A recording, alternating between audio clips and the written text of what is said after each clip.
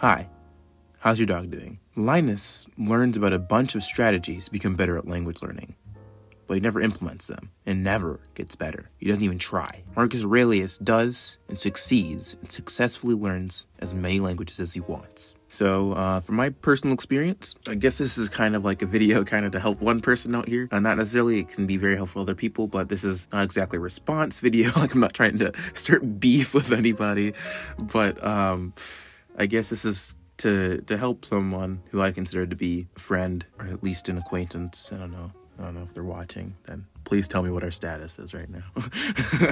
Are we friends? But I'm not gonna read exactly what was written here because it's private Discord message type thing. But I was talking to Jan Lippmanka, pretty cool person.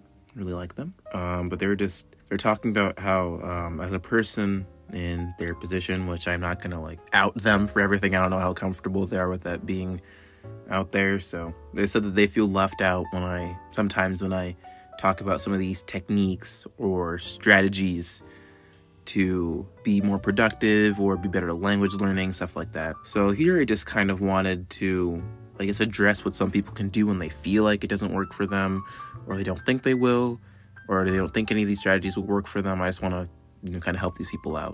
And maybe there's something that you're missing out on that you could totally be using, but you're not using as well. So this is applicable to everybody. I will say that for Jan Lippmanka, at least, pretty much the only thing I've recommended that they can do, at least up until the point that we had talked, which was probably about a month ago. The only thing I'd mentioned that they could really implement was diet. So, yeah. It was improving diet for focus and whatnot. So what I think is most important is to remember that none of this is about being perfect. It's not about being perfect in implementing every single little thing that I mention. It's not about being perfect at language learning and focus. I don't even do everything that I say in my videos. What you should do is just try to do what you can or do the most effective things. That's what's really important. And also, please actually try it for a little bit before brushing it off. I'm not even speaking down Lippmanka at this point. I'm just saying in general, at least try this stuff. Unless you really have some condition where you can't, you really cannot, just try it. For Jan Lippmanka, I know that they've brought up some stuff where they kind of can't. So again, I'm not going to go too deep into that because that's not my personal stuff to tell. But yeah, I'll give them a pass. But for most people, try it for a week or two at least. No one's going to be perfect at meditating their first time. Just try it for 2 weeks. Just try making a schedule for a week. Just try improving your diet for a little bit. Just try this stuff. And if it really doesn't work after a while, then you can kind of say maybe it doesn't work, but just try it. It's not going to hurt you.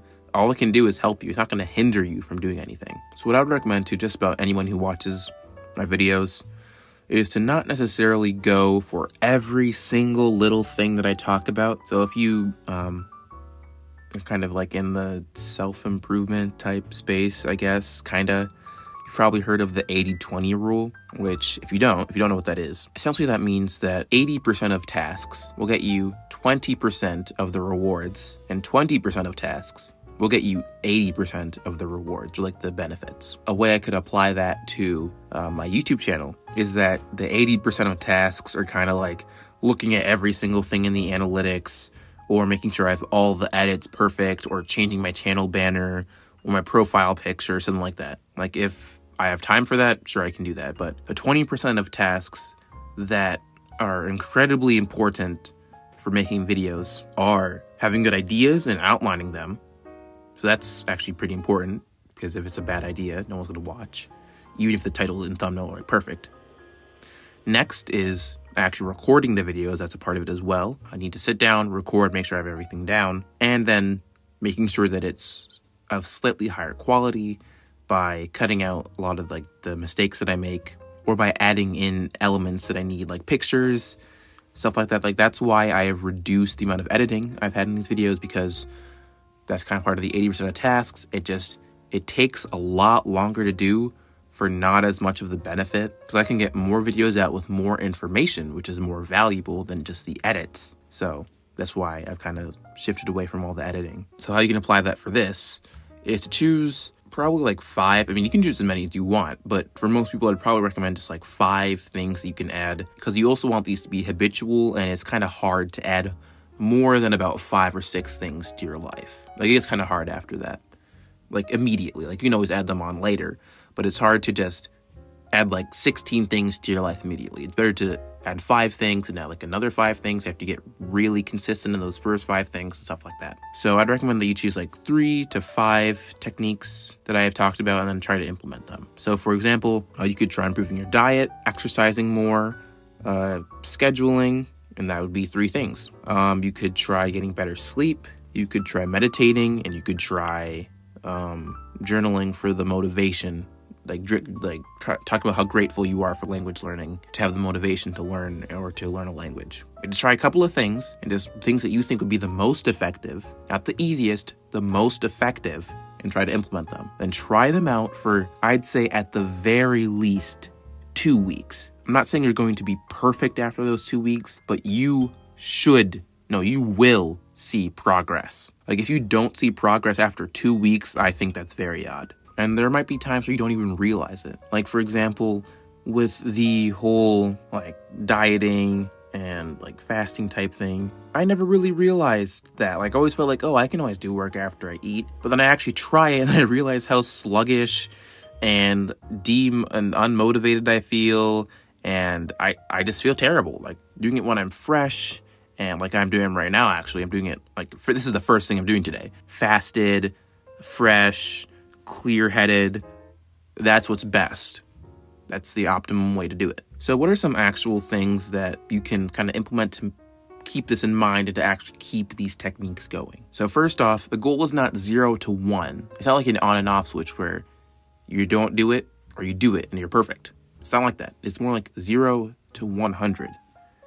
There are levels in between. You can be at like 10 for meditating or 90 for your diet. Like, it's going to be different. But if you've gotten 10% better at something because you've implemented one thing, that's improvement. We're not going for you to be perfect. We're just going for some improvement here. Like, if, for example, for diet, for optimum focus and learning, if you went from eating, I don't know, McDonald's for every meal of the day, and now you've gone to replacing that with one healthy meal every single day, that's good improvement.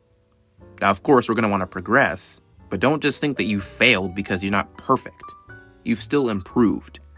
That's what will keep you going once you see the improvement, not seeing perfection. Seeing perfection will just kind of make it feel that seeing perfection is bad, like you've obviously improved, and you'll be happy then.